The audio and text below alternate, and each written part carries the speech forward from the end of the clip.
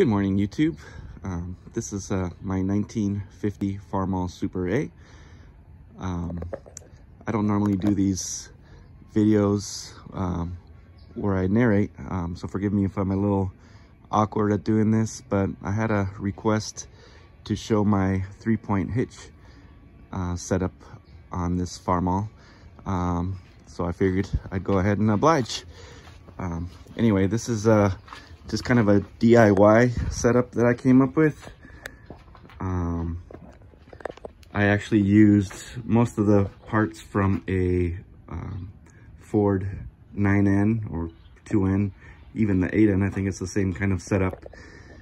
It uses, the Ford lower lift arms, the adjustable arms, and actually even uses the upper arms. So what this is the original Farmall A rock shaft. Normally you would have longer arms. So what I did, these Ford lift arms are actually splined and they slide onto the Ford shafts. So what I did, I just sliced them in half and kind of butted them up against the original Farmall rock shaft. And where they intersected with the Farmall shafts, I just kind of cut it there and welded everything up to kind of triangulate it.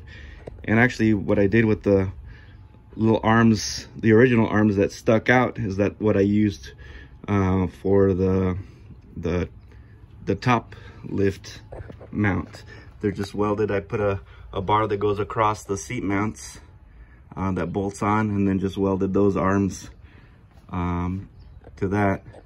Unfortunately, I miscalculated a little bit, so it's a little close to the seat, so I had to make some risers for the seat, but it works out pretty good.